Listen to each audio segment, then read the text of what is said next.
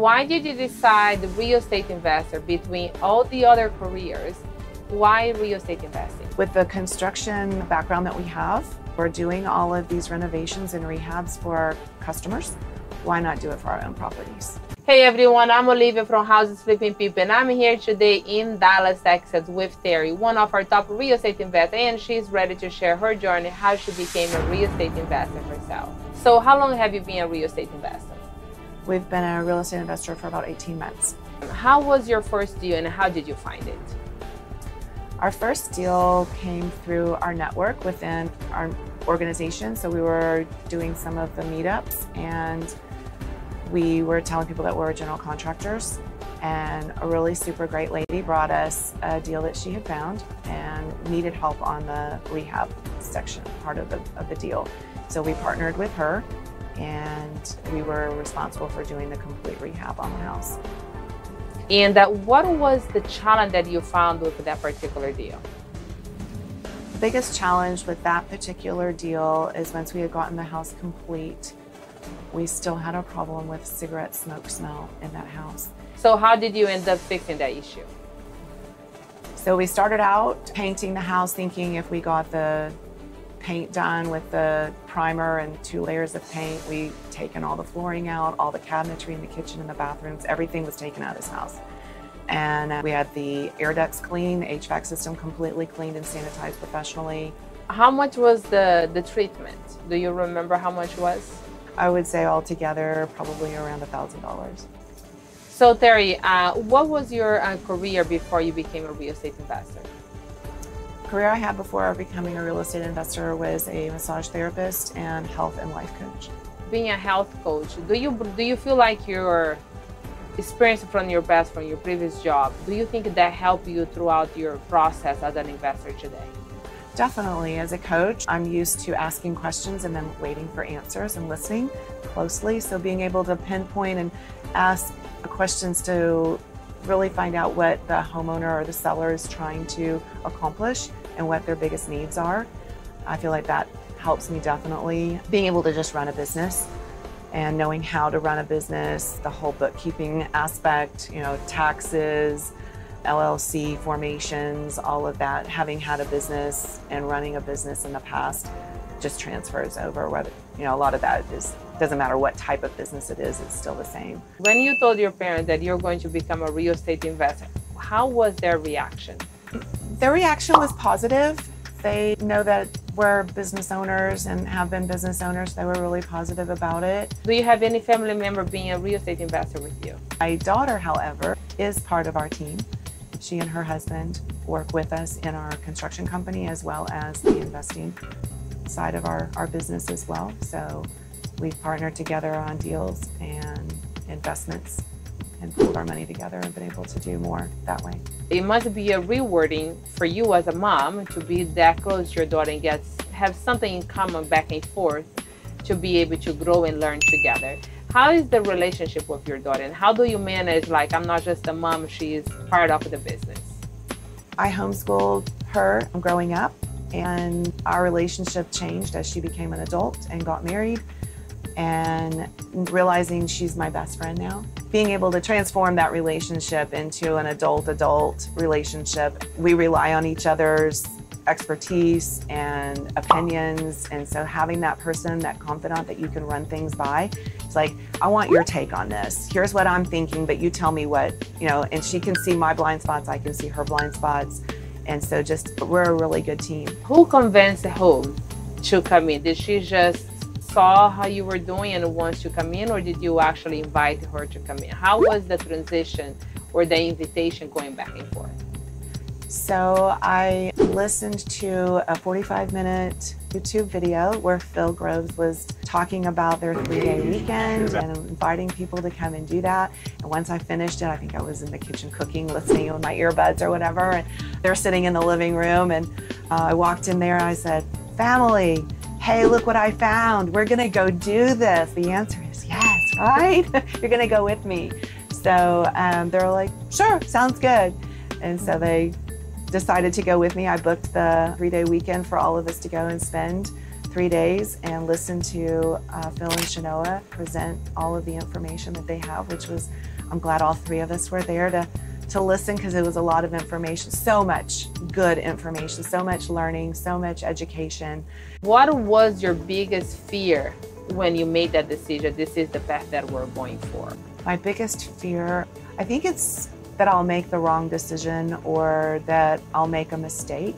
But having the community, having the network, having so much experience available for me to reach out and ask questions, to have that security and know that this network is my family. And having this network and this community of experienced people, of experienced real estate investors, helps me to get over those fears and to move forward and to be bold and to have the confidence, because I know I'm not there by myself. And you're not the only one making mistakes. Most of the time, I'm so worried that I'm going to make a mistake. But if we're not making mistakes, we're not growing, we're not pushing to the next level. Well, I think with mistakes too, you can look at it as a mistake and a failure. And I think, like you said, as children growing up and in our school systems, when you make a mistake, that's a failure. But I think in the business world and in the real estate, when you make a mistake, if you learn something from it, it's a win. What do you do to keep yourself motivated? I want to set myself up to be able to take care of myself financially in my latter years, whether my husband is here or not. We're working together as a team right now, but I just want to make sure that I understand the business. I am knowledgeable about the investments that we have. I understand how to do the real estate investing, all aspects of it, so that if the need ever arose that I could manage the business, I would be able to still run it. I wouldn't have to change the quality of lifestyle that I have. I wouldn't have to rely on my children to take care of me, or the government, or anyone else, that I am able to continue to financially support myself in the manner that I want to live. So if you could send any message to a woman out there today, yes, regardless where they come from, their age, which message will you send it to them? I would say I would seriously take a look at real estate investing and getting with the right network of people and the right group of people to help you. There are lots of people out there that will help you. You can do this, and this could set you up for success for the rest of your life, and maybe even leave a legacy for your kids. When did you realize that real estate was actually going to work for you? I think that 3-day weekend, when we sat down and listened to all that information and knowledge and education that we got with Phil and Shanoa on that 3-day weekend, it made sense. And I'm like, we can do this. This is going to work for us. This will work. Do you remember any aha moment throughout the process? Oh my gosh, there were so many. Talking about how to acquire properties, how to apply so many different strategies. It's like we learn within our network and within our education that we've got multiple strategies that we can apply to any one product or any one property. And so we find a property, it looks like it, would work. We can sit there and just run through the numbers and run through the alternatives. Like, do we want to fix and flip it? Do we want to keep it as a long-term rental? Do we want to keep it as an Airbnb? Do we want to wholesale it? I mean, there's just so many options in different ways that you can make money in real estate. The fact that all this strategy has been here for decades, and just recently we both discovered, and I'm like, what was I doing before? Yeah. So, and that's why we're here sharing your journey, because I do want other people to have the same opportunity that we have, that we are working every day to keep growing and learning, because real estate works. This is not just us talking. More than 80% of the millionaires in this country around the world has become multimillionaire through real estate. It's just not just the pretty house, but it's our journey as an investor, the behind the scenes of those houses that we are creating and renovating, and everybody that we're touching lives every day. With this particular deal that you are working on right now, how did you find this deal? We found this through our network.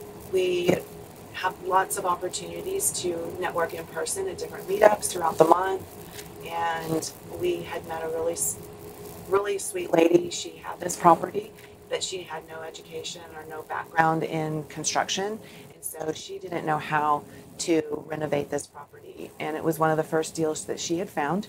And so she wanted to find someone who was experienced in rehab and renovation. And so she brought the deal, and we looked it over and realized that it was a good deal, good buy. She had it under contract, and so we decided to move forward with it. Do you remember how much you paid for this particular property? We paid $295,000 for the property. Do you remember what was the renovation? The renovation was $47,000. What is the profit on this one? We profited around $35,000 on the property. How much do you rely on our network? As far as growing our business, the knowledge that things that we don't know in the real estate industry, learning about different ways to finance deals, all the different categories of real estate investing, whether it's single family, multifamily, commercial, retail, warehousing, all of those types of things. I say we rely a lot. It's a very large percentage. This community is like our extended family. We know if you didn't step on that video with Phil, you would probably not be here today sharing your journey. That's true. Very true. So how much has real estate transformed your life? I think it's made a significant transformation. It's changed the direction of our business. It's changed the outlook and the direction moving forward in our personal finances and how we're going to set ourselves up, how we're going to set our children up for the future. It's made a very, very large and significant difference. How is that? With the business aspect, we're not just doing jobs.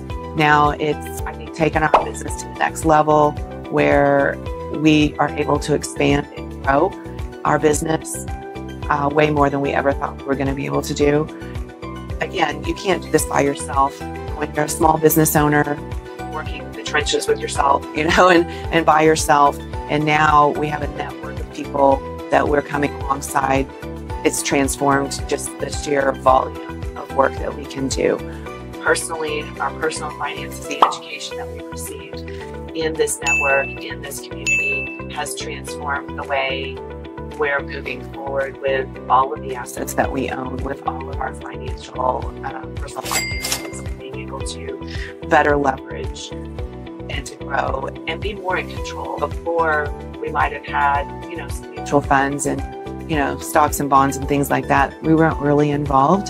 And now being able to be involved directly with some different construction projects, commercial projects, and things like that, I feel like I'm in control, we're in control of our finances and how quickly or not that they grow and how much we can actually make by directing it ourselves and being more in the driver's seat of that. And the result is going to grow our estate and grow our overall wealth. What do you do for fun today? It's fun just going to look at houses in the neighborhoods. It's fun doing the networking and meeting with new people that are coming into the network, as well as meeting some great friends along the way. We enjoy traveling. When was the last time that you went on vacation? Just a couple of months ago. Okay, where did you went? We went to Cancun, Mexico. Love that place. It's easy, no headache, and it's always fun. From Dallas, there's no reason not to go. 2.5 hours direct flight, you're there. I feel like I live in Mexico just because it's so convenient. It's so easy to get into it. Do you see yourself, are you proud of yourself? Yes, definitely. Being a woman business owner has given me confidence. Being able to be part of this network and grow my friendships and relationships. Being able to help new people that are coming into the network, into the community, and share my expertise with them. I love teaching people new things, and so being able to share our experiences, being able to share our knowledge, it does make you feel proud, feel success. Rewarding. Do you think your family is proud of you? Yes, definitely.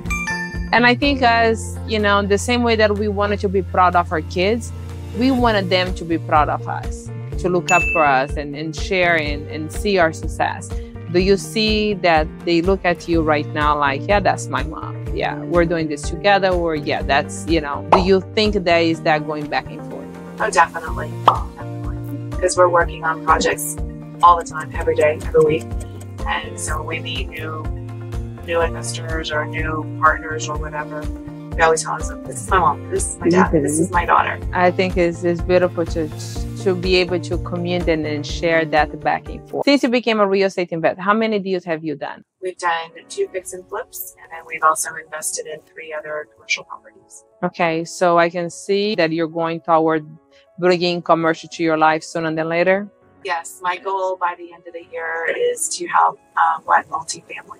How much money have you made since you turned around your journey? Between 150 and 200,000.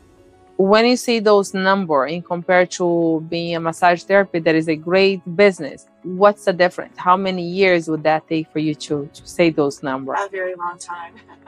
One client at a time, very long time, years. Do you see yourself retiring anytime soon from real estate? I don't think we'll ever retire.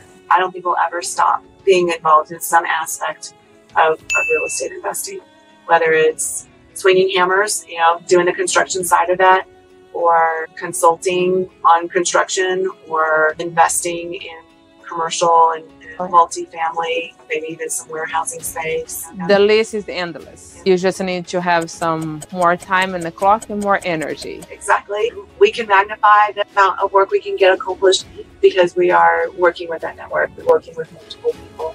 And you don't have to do everything alone. You can't do it by yourself. You can, but in a very small amount. Yes, very small. Not the scale that we would like to see. Yes. Who do you like to thank you for you to be here today? I would like to thank Phil and Shanola for putting together this network, for making and creating this network where I feel completely safe and I trust everyone in this network to be able to do business. You, Olivia, for putting together a lot of the networking and hosting. Yeah, this is an amazing network. Our coaches, people that have walked along with us for a year and helped with every question under the sun that we've had, where we can literally take that to them one-on-one and be able to ask those questions and get those answers very quickly. So you can hop on any day of the week and get your questions answered and to continue our education.